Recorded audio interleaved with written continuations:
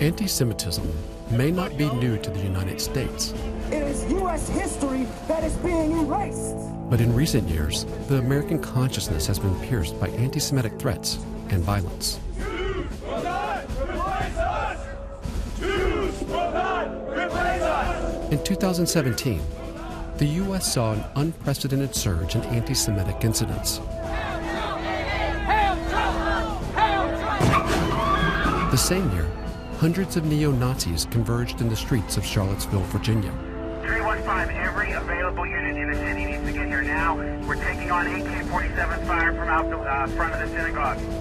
The following year, a white supremacist stormed Pittsburgh's Tree of Life synagogue in what became the deadliest anti-Semitic attack in U.S. history.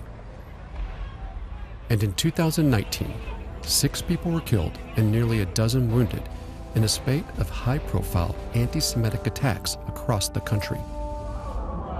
In this episode of Fault Lines, we examine this trending violence against Jewish Americans and the anti-Semitic conspiracy theories that often inspired them.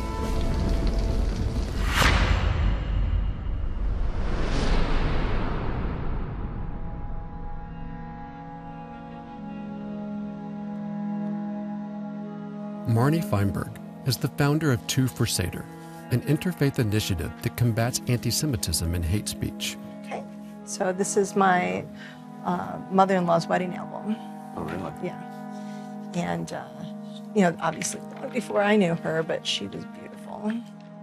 Two for Seder was founded in memory of Marnie's mother-in-law, Joyce Feinberg. Joyce was one of the Tree of Life congregants murdered at the synagogue that day. Yeah, these are her parents, and this is her brother. And he's the one that spoke at the funeral. What role did the Tree of Life Synagogue play in her life? So the Tree of Life, actually, they had been members of it for at least 25 years. It was a real center of life. My father-in-law died in 2016. And there's a prayer, Jews say a prayer every day for someone that they've lost. She went for a whole year because she missed him so much. And she went every single day. And that's why we knew when the shooting happened, we knew she was there because that was part of how she took care of people at the Tree of Life. Do you know what she was doing there that day? She prayed. Multiple gunshots are heard in Tree of Life synagogue.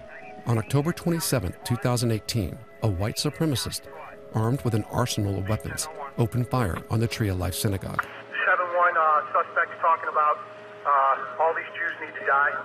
Within 12 minutes, SWAT teams arrived at the synagogue for what became an hour-long standoff as the gunman stalked the 3 congregations trapped inside. We are pinned down by gunfire. He's firing out of the front of the building with an automatic weapon. In total, the gunman murdered 11 people, including 75-year-old Joyce Feinberg.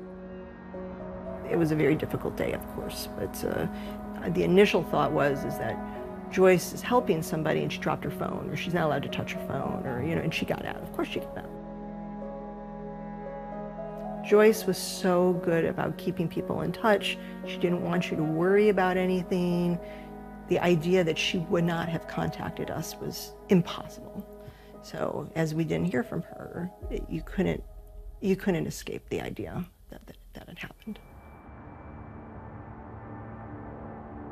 Anti-Semitic hate crimes reached a 5-year high in 2016, only to be eclipsed in 2017. The attacks are becoming, unfortunately, more deadly and pretty frequent. We reached out to experts on hate groups and extremism in the U.S. We've seen a growth in the number of white supremacist hate groups in the United States. We have more of these people and more of these organizations than we did, say, 5 years ago. We have had a political situation in which the president, now President Trump, has mainstreamed extreme ideas and extreme thoughts in a way that I certainly didn't think was possible. One of the most vocal constituencies that saw Trump's election as a boon to them were people with anti-Semitic viewpoints.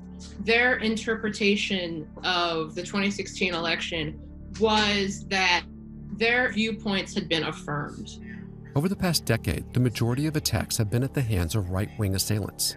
And according to the New America Foundation, white supremacists have committed more frequent and deadly violence than any other group over the last 3 years. It's been one mass attack after another, after another, after another, and a lot of times the targets have specifically been facets of Jewish life, synagogues and other facilities where these attacks have been targeted. American white supremacists are best known for their history of violence against African Americans. But in their worldview, anti-Semitism also plays a unique role. There is no white supremacy without anti-Semitism. And Jews are always portrayed as the nefarious, crafty characters who are bringing white people down. They often describe it as Jews pulling the strings of the other populations of people of color, because they play this role in hate narratives that, for those who are inculcated in those ideas, radicalized into white supremacy. And it's what makes Jews the target, right? Because if they're the masterminds destroying white power or white control over their countries, then they're the ones that need to be taken out. In the Tree of Life attack, this anti-Semitic conspiracy theory reared its head with devastating consequences. But then as the story unraveled, that the shooter had been ginned up by all this material on the internet, I think brought to life how dangerous anti-Semitism is, what it can result in, but also that somebody could, be on the internet seconds before they decide to commit this act, that there is really a connection between online radicalism and this kind of violence. As details emerged about the Tree of Life suspect, his social media revealed a string of white power references to these anti-Semitic conspiracy theories. His post suggested that he targeted the synagogue because one of his congregations had hosted a service in support of immigrants and refugees. The person who committed the Tree of Life shooting was particularly enraged about a Jewish organization that was helping with refugee resettlement. And he posted repeatedly about this subject and used that as his reasoning why he needed to kill Jewish Americans. The congregation's event, the Refugee Shabbat, was part of a national project spearheaded by HIAS, a global Jewish nonprofit that aids refugees. Just before the attack, the accused shooter posted online, "HIAS likes to bring invaders in that kill our people. I can't sit by and watch my people get slaughtered. Screw your optics, I'm going in." What was he talking about? Screw your optics. There's a debate within white supremacist circles about optics, how you should portray, how you should look. What is the best way for you to get more people to convinced of your ideas? He was paying attention to a larger conversation taking place among white nationalists about whether violence was the correct path, whether the optics of being violent was worth being violent. And so what he was saying is, no, violence is the way. I don't care about this debate about optics. I'm going in.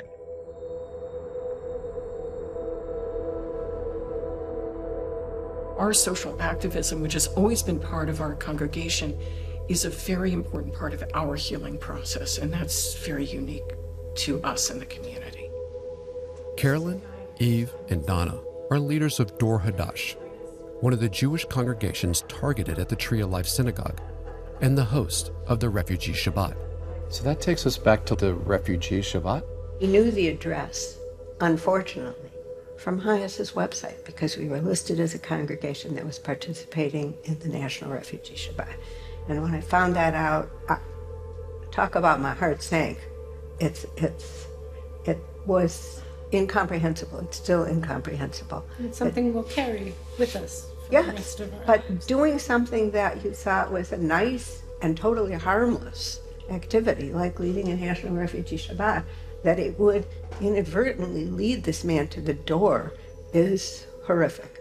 Before this attack happened, what was your engagement with or your awareness of anti-Semitism? And did it seem to be on the uptick recently?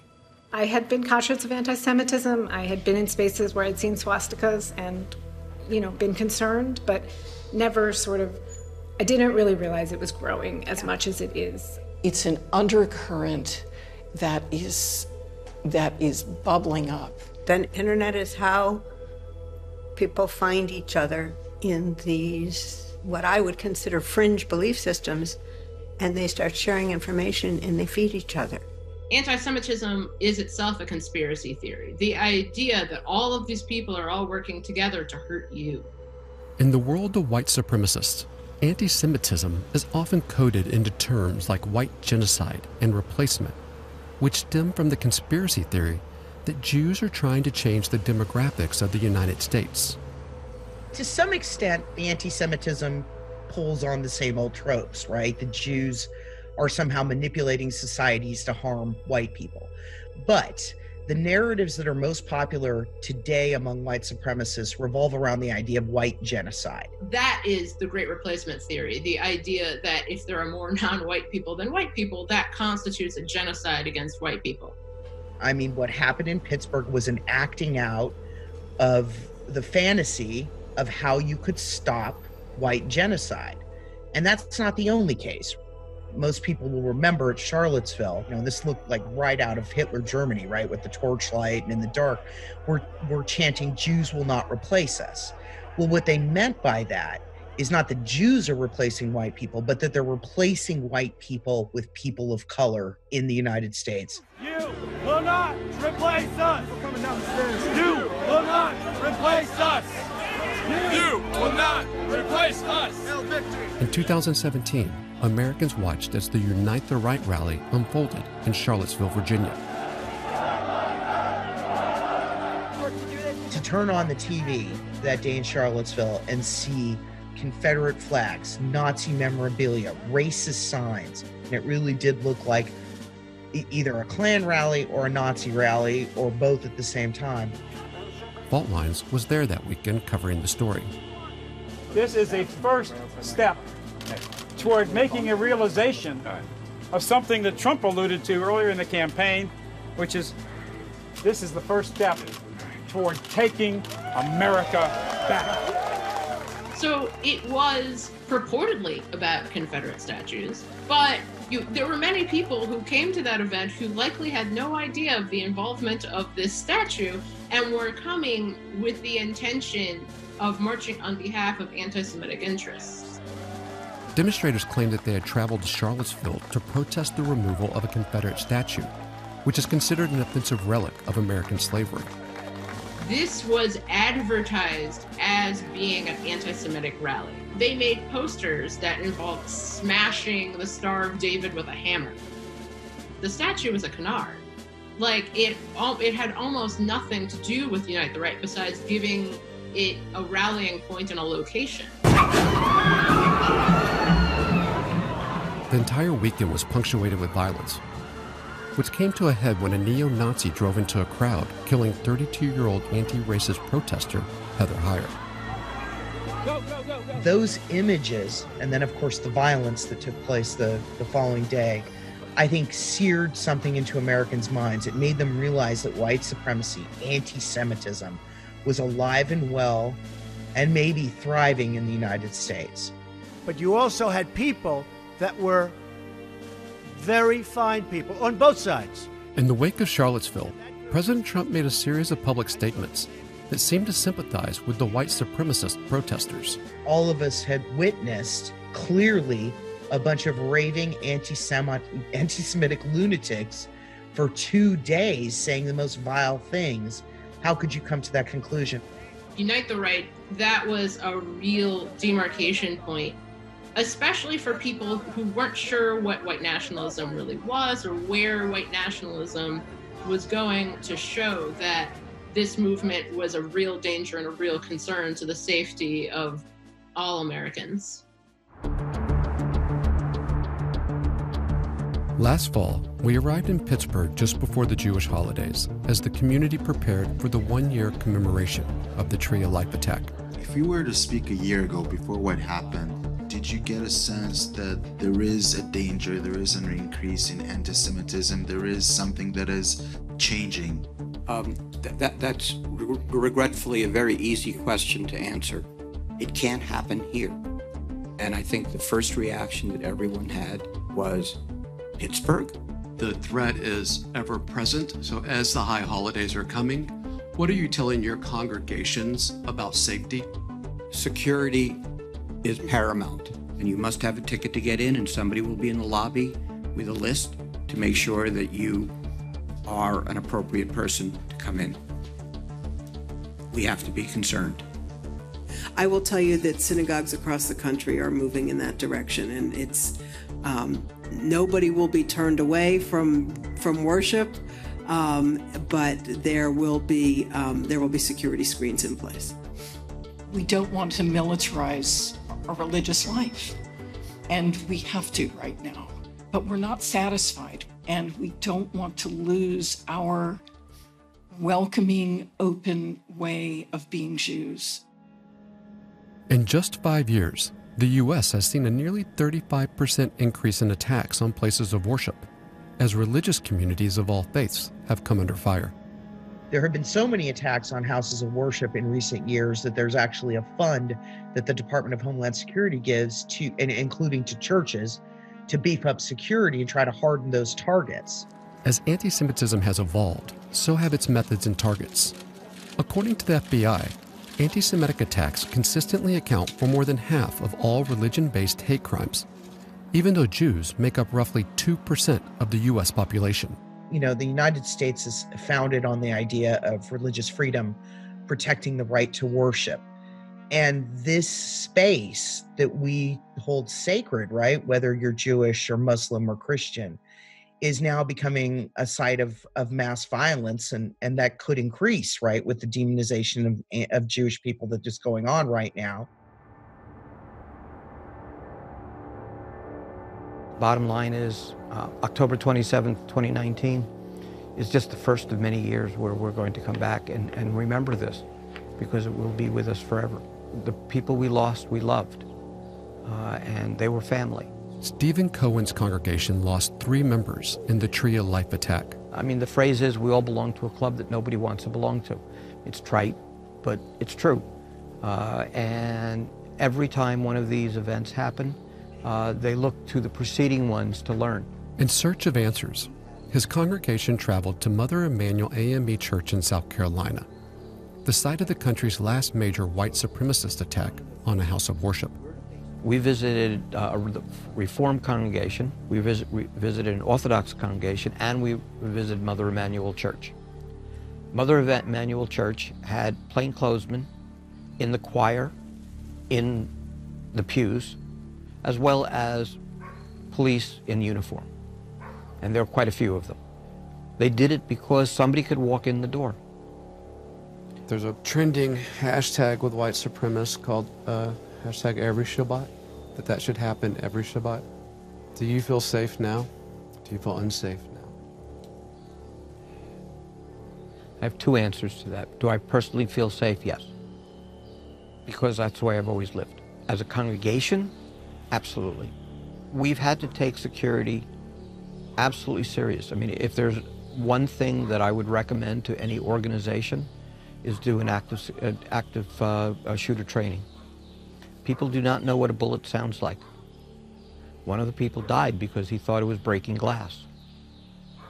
One of the people survived and saved others because he recognized what a bullet sounds like. The conversation we're going to have today might seem scary, right? Talk about that, to think about that. Brad Orsini was the security advisor for the Jewish Federation of Greater Pittsburgh, including the Tree of Life Synagogue. We all know, and I don't have to tell you all, that our community has been targeted, right? Anti-Semitism is on the rise. It's been on the rise for the last couple of years, right? He now provides active shooter trainings to religious institutions across the country, like this one at a nearby Jewish school. Were you present at the Tree of Life Synagogue that day? Yes. Had you ever seen anything like that? Never. I've been to many crime scenes in my my career in the FBI. That one was so hard to witness because it's so personal. It's in a house of worship. It's people praying when they're the most vulnerable. By the time of the attack, the Tree of Life Synagogue already had enhanced security measures in place. We did training 8 weeks prior to the shooting on September 5th, 2018. We had Rabbi Jeff Myers, who never carried his cell phone prior to that, who started carrying it after that. It was a conservative shul. He didn't carry his cell phone. He started carrying his cell phone. He was the first one to call 911. What does it say that an ancient tradition like that has to be broken just so you can worship? We're in a sad state of affairs that we have to train people so they can be safe when they pray. It's a sad commentary that we have to do that, but we have to. So this actual bag was found at one of our synagogues in December of 2018. And what had happened, the Ku Klux Klan came to town and threw probably about 40 of these bags in the area, in Squirrel Hill and around. Wait, just put that in context. You're talking 6 weeks after the shooting. 6 weeks right after the shooting. This is a picture that was found on October 28th, the day after. Nationwide, the distribution of this kind of white supremacist propaganda hit an all-time high last year, more than doubling the previous 2018 record. You are lying, disgrace to our community, you pigs. So a family came home from a high holiday service in a neighborhood outside of Pittsburgh. So this is a porch, like someone's home? This is someone's home. Oh my God. Now, all the groups you mentioned, are they always here, or did they come out of the woodwork because of the shooting? We've seen these posters and flyers well before Tree of Life. Okay. We hadn't seen the Ku Klux Klan here. It doesn't matter what group it is, what white supremacist group it is, they do have a common hatred of Jewish people across the board. So the shooting is a call out to these kind of groups? I believe so. I believe that, unfortunately, Pittsburgh is somewhat the epicenter for anti-Semitism because of the attack. I mean, it's here. It's here. In Pittsburgh. It's here in Pittsburgh. And there's reason to believe it's everywhere else. I believe it's everywhere. Weeks after a shooting outside of a South Florida synagogue. Authorities say a shooting at a synagogue outside San Diego has left one person dead and multiple people injured. A gunman armed with an assault-style rifle opening fire on the final day of Passover. Last year, Americans watched as the wave of anti-Semitic violence continued, with each Jewish holiday seemingly punctuated by another attack. 5 Jewish men injured when an attacker armed with a machete burst into a Hanukkah celebration Saturday. And the year ended with a flurry of attacks on Orthodox Jewish communities, a dizzying reminder of how these enduring anti-Semitic tropes also inspire attacks by perpetrators outside white supremacist circles. Being part of a visible minority and a visible religious minority that is conflated to be secretly wealthy and secretly powerful puts Orthodox Jews at real risk. According to new data from the Anti-Defamation League, the number of anti-Semitic incidents hit an all-time high last year, making 2019 the highest year of anti-Semitic activity on record.